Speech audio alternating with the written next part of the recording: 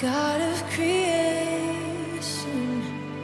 there at the start, before the beginning of time.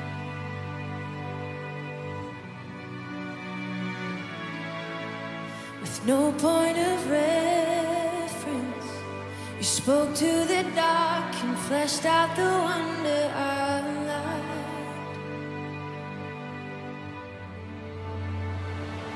And as you speak, 100 billion galaxies are born. In the vapor of your breath, the planets form. If the stars were made to worship so light, I can see your heart in everything you've made. Every burning star, a signal fire of grace. If creation sings your praises so loud,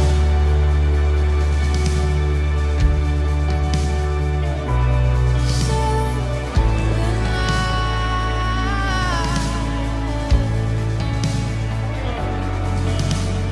God of your promise, you don't speak in vain, no syllable empty or void.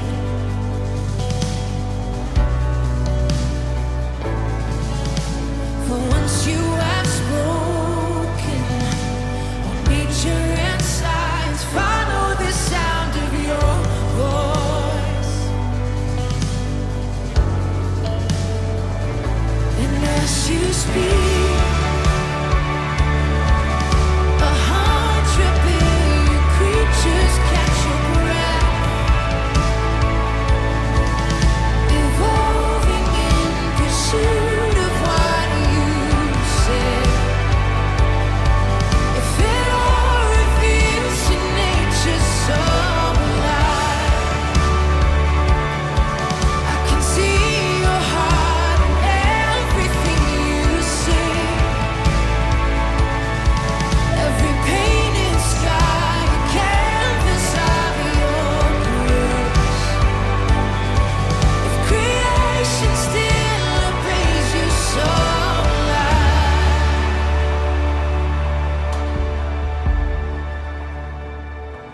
so will I.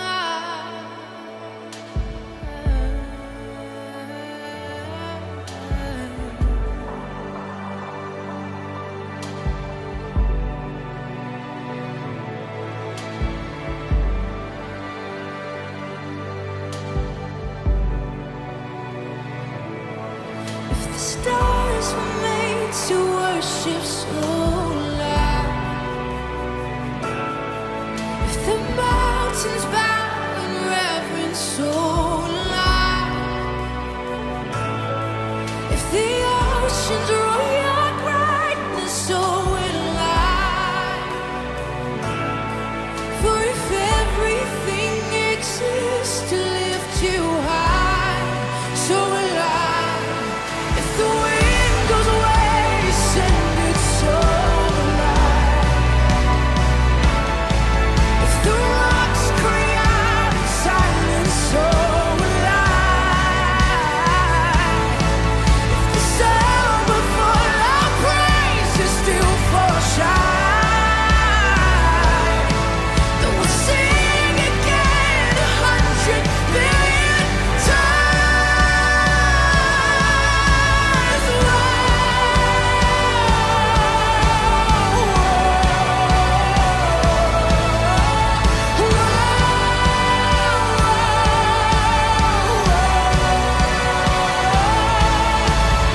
God of salvation, you chased down my heart through all of my failure and pride.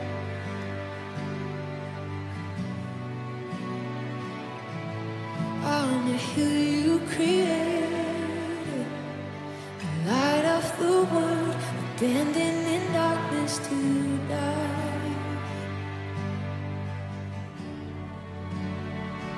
And as you speak, 100 billion failures disappear. Where you lost your life so I could find it here. If you left the grave behind you, so will I. I can see your heart and everything you've done. Every part designed in a work of art, covered in love. If you gladly just surrender, so will I can see your heart in billion different ways. Every precious one, the child you died to save. If you gave your life to love them, so will I. Like you would again 100 billion times. But one measure could amount to your desire. You're the one who never leaves the one behind.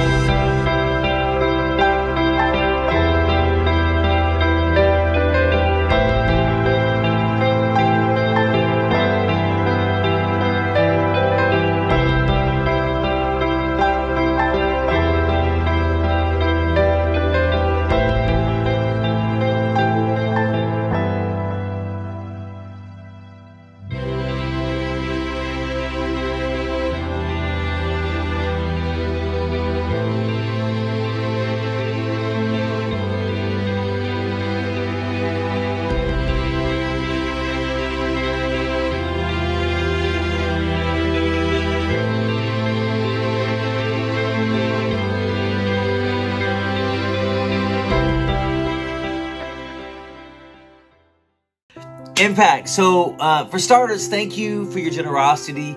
Like that video said, when we give, it makes a difference. In fact, one of the ways that it makes a difference is that we support a home called Angel's Place. Angel's Place is ran by a lady that comes to church here, and it's a home for ladies that are coming out of an abusive relationship, maybe after a drug or alcohol problem, and it's a place for them to start. Well, I got the chance yesterday to meet a lady named Heather who gave her life to Jesus at Angel's Place, and then she wanted to follow the Lord in baptism. So we've been doing baptisms, several of them, all throughout the summer, and we captured yesterday's. Earlier today, I combined it with some of the other baptisms that we did, and I wanted to show them to you so that we can celebrate them together. I'm showing this weekend at our worship center. I wanted to share this with you, and then I want to share a crazy idea that maybe you can help us with. All right, so first, watch this video about life change happening right here at Impact because of your faithfulness and your generosity. Watch this. I don't know how this works.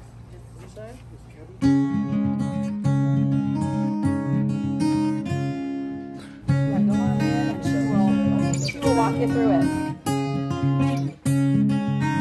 I am created by God. He designed me so I am not a mistake. I'm kind of nervous, but... No, this is going to be really cool. It's going to be simple. It's going to be quick, but it's an important day for you. That was when I just gave up. You know, I had to because I know If I wouldn't have came, I would have been dead. I would have. My life has changed. My focus and my understanding of my faith have also given me a new understanding of God's love for me. And the life I was living was not good. So yeah, you got plenty of support here with you, man. It's like the best feeling ever to know that I have somebody, no matter what. Even if I do make bad decisions, he's gonna forgive me. Do you trust in Jesus Christ as your Lord and your Savior? Yes, I love it. So do you believe that Jesus is Christ? 100%. Buried in Christ. Be buried with Christ. Raised in the And rise again to live a new life.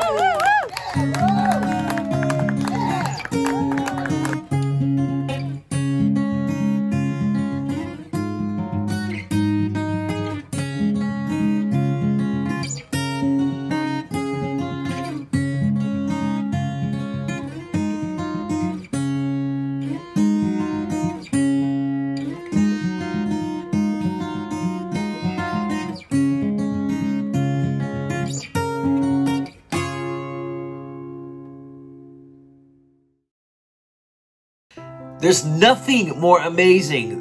Like it all makes sense, right? Whenever that life change happens, because then it's about more than events or more than songs or more than messages. When life change happens, it just all makes sense. So I was wondering, so this weekend, Ronnie's kicking off a series that we're calling Summer Vibes. And Summer Vibes is basically, it's going to be taking our favorite parts of summer, some words that just attach to summer, and we're going to find parallels and use those as topic starters for something that the Bible has to say about how you and I should live. So what if we ended the Summer Vibes series with a whole bunch more of those hot tub or pool experiences where folks from our community are following the Lord in baptism, going public with their faith. So if you are interested, and maybe you'd like more information on what does baptism mean, you've never done it, maybe you did it a long time ago, maybe in an earlier religious setting, you were baptized at a really infant age, and you want to talk about what it means to now as an adult follow the Lord in baptism. Maybe you have questions about following Jesus and then what that means, where does the baptism fit and all that. Or maybe you have been coming to Impact for a while and you just have a place with a hot tub or a pool and you say, I would like to host someone following the Lord in baptism at my house. So I would love to end this series, Summer Vibes, with a whole bunch of pop-up baptism opportunities with people from our church opening up their homes so that others from our church can follow the Lord in baptism at your place. We help that. We help us do that. So if you're curious about baptism, you know you want to get baptized and you want to get that scheduled, or you have a spot and you'd be willing to say, hey, I could give you an hour so that we could throw an epic baptism day all over our city, all over our community, where people from our church are following the Lord in baptism. Shoot an email to engage@impact.cc. Whether you want to host or whether you want to get dunked, send us an email to engage@impact.cc, and let's see if we can end this summer with life change happening and rippling all throughout our community. Rippling, get it? It didn't mean for it to get it, but you know, underwater ripples. Life change happening in our community. What a phenomenal way to end this summer. You and me taking a gigantic leap towards going public with our faith. I'm here for you. We're in this together. Let's do it.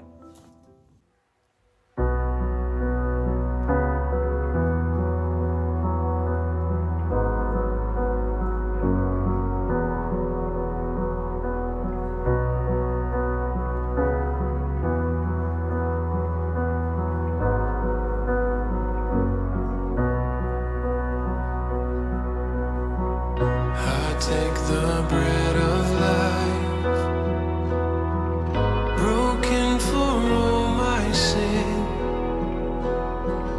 your body crucified to make me whole again. I will recall the cup poured out in sacrifice to trade the sinners in.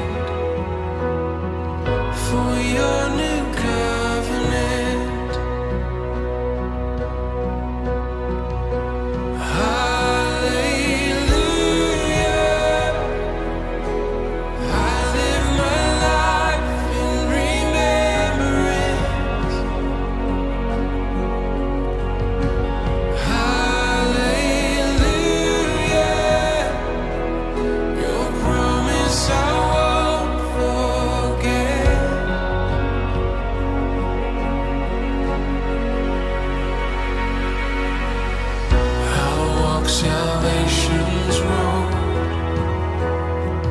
With fear and trembling, your way born as my own.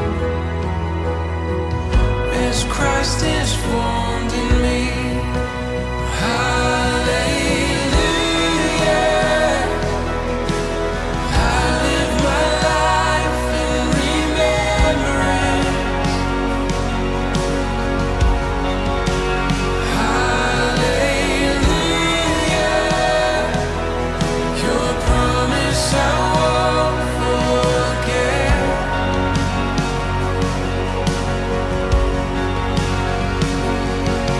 If ever I should lose my way, if ever I deny your grace, remind me of the price you paid. Hallelujah. I live in remembrance.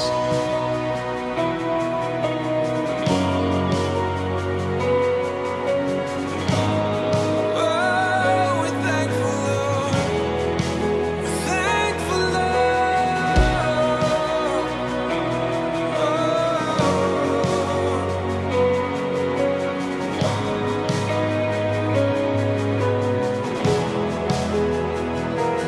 You've been so, so good to me. You've been so, so good to me. Oh, to think where I would be if not for you, if not for you. Come on, lift your voice. You've been so, so good to me. You've been so, so good to me. Oh, to think where I would be if not for you, if not for you. You've been so, so good to me. You've been so, so good to me. Oh, to think where I would be if not for you, if not for you. As far as heights reach from the depths, as far as east is from the west, so far your grace has carried me. Until I see you face to face, until at last I've won my race, remind me you're not finished yet. Hallelujah.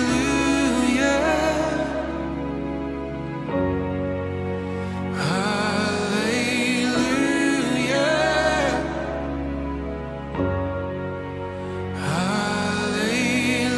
Hallelujah. I live in remembrance.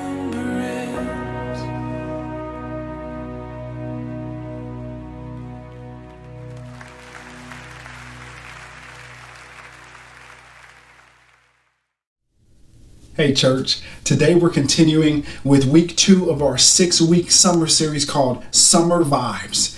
Last week we kicked off the series. If you were joining us virtually, we kicked it off with a message of hope. And if you're with us live, we kicked it off with a week of worship. And so that's incredible. Thank you for however you joined us, whether live or whether you joined us virtually.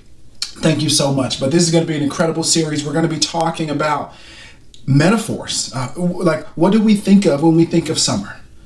Do we think of beaches? Do we think, right? All these things that we think of when we think of summer, we're going to be talking about all of those things and then drawing parallels to how that looks with life with Jesus. And so you're not going to want to miss that. If you miss any of these weeks, we're going to be going through the middle of August. If you miss any of that, check it out on YouTube, anywhere podcasts are streamed, Spotify, Apple, all that stuff. You want to check it out. You don't want to miss any of this. It's going to be an incredible series. We're going to talk about everything from rest and relaxation. We're going to talk about love and summer flings. We're going to talk about getting a nice tan. We're going to talk about sandy beaches, and we're going to talk about the dreaded ending of summer, the end of summer. So we're going to talk about all 5 of those things over the course of the next 5 weeks, and then draw the parallel to life with Jesus. And so for me, the first thing I think about when I think of summer is rest. When I think of summer, I think of a break, a vacation, right? I love summer vacations. I know a lot of us, we think this is going to be the time that we get a break from our routine. We're going to use our vacation days at work. We're going to go somewhere we've never been, somewhere that we've been planning all year. I'm the same way. We love our family trips during the summer. We go to our favorite places, right? But overall, when I think of summer, I think of rest. I think of a break from life. And that's what we're going to talk about. Today we're going to talk about rest. The summer, the R&R, right? Specifically, what is rest and the Sabbath? And what does God say about the importance of rest? And then how do we rest? I know for a lot of us, we do a lot of things. We go a lot of places. We got heavy jobs, heavy loads with our families, life stresses. How do we even rest? What does that look like? So we're going to talk about that today too. But first, rest and the Sabbath. What is the Sabbath? Write this down. What is the Sabbath? It's number 1, regular and routine rest. It's regular and routine rest. See, in its origin, in the beginning, God created the Sabbath as a day of rest, a day to do nothing, to not do any work. Even right at the beginning of the Bible, in the book of Genesis, the very first book of the Bible that tells the story of how God created the heavens, how God created the earth, how this whole thing came to be, how he created the planets, the moons, the stars, the universe, the galaxy, the animals, us. In the very beginning in chapter 2, after God finishes creating everything and looks back at everything and he says, wow, this is amazing. He takes a day of rest. He pauses. He takes a break. And he does that intentionally. He did that on purpose to show us this is who God is. This is who I am. And anyone who wants to know me and who reads the story of how I am, they're going to read how I rested. And actually, anyone who wants to follow into my footsteps, they're going to work into their life rest as well. They're going to work into their life Sabbath as well. Because life is frantic and we need to recharge our batteries sometimes. Even Jesus, thousands of years later in the New Testament, we see him constantly stepping away. Constantly choosing to go to some place that's quiet. And God shows that even in his son, Jesus Christ. And so he says, I want you, anyone who follows me, anyone who follows my son, anyone who follows my way of life, I want you to rest also. But he wants us to make it planned. Church, he wants us to make it part of our routine. He wants us to make it regular. Throughout the Bible, throughout history, the Sabbath is weekly. It's one day a week to do no work, to pause, to rest, to recharge your batteries, to recuperate, right? To relax. And the Jewish culture followed that rule strictly. They took it seriously, even to this day. And I know many other faiths that practice the Sabbath as well. And they work regular rest into their routine as well. But God wanted to make a point also that we shouldn't be slaves to a specific day. Because it's not about having a specific day of the week that we follow necessarily.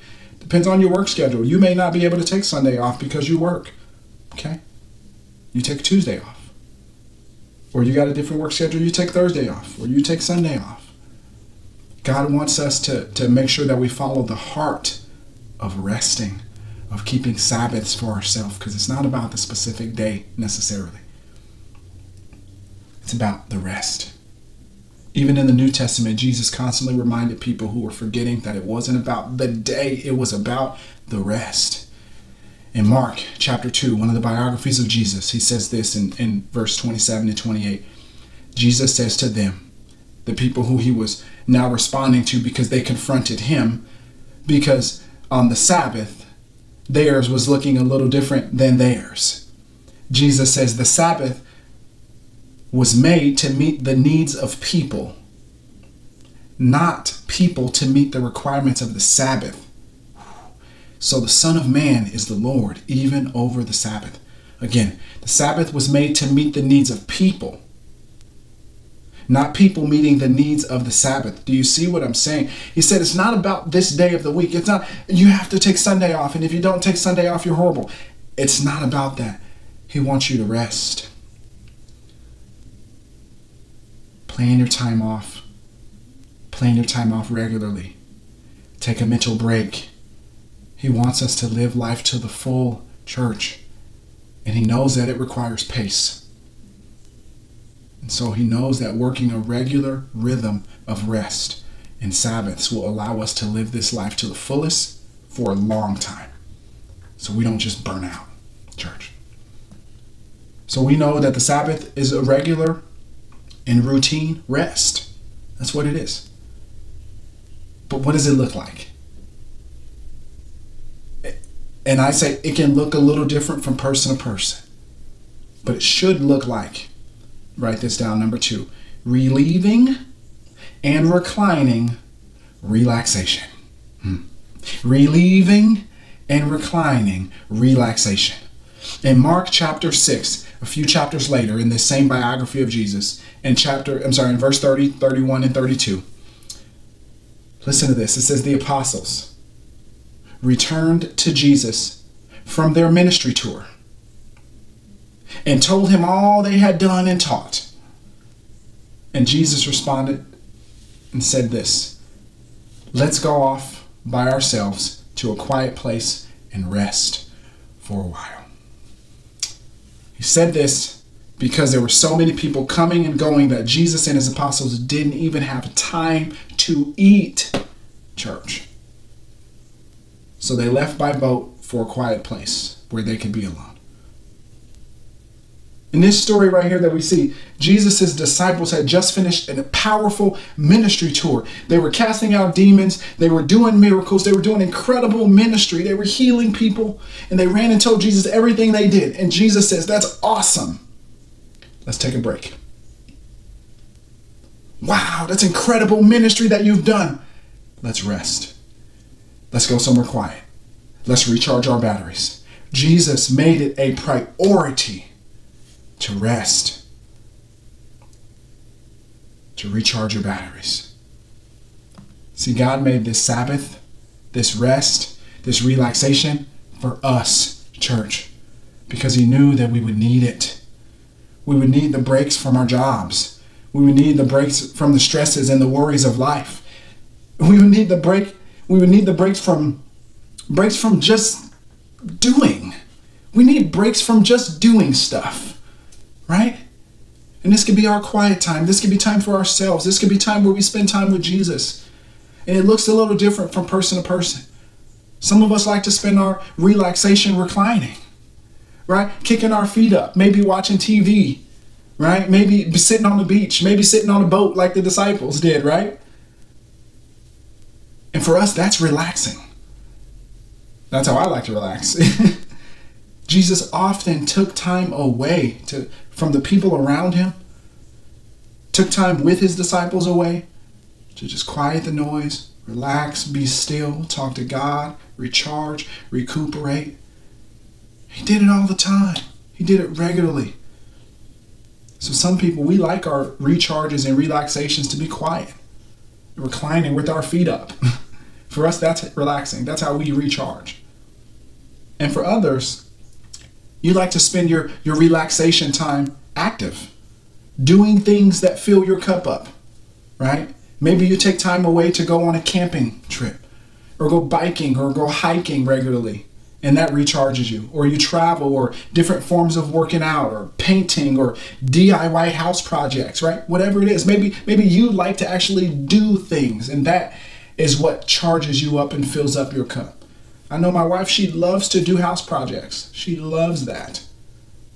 Right? Whatever and however best fills your tank. Do your R&R your way. But do it. Make sure you do it. Make sure you're taking time for yourself, taking time for God, stepping away, doing things that fill your cup. Because God knows we need our cups to be refilled, don't we? And God knew that. He knew that we couldn't keep this pace, keep this rat race, keep this forever. We need to recharge. We need to recalibrate. We need to rest. We need to relax. We need to Sabbath. So it can be different for different people. Some people like to do theirs actively doing stuff. Some people like to keep their feet up and relax. But recharge. Do what fills your cup up.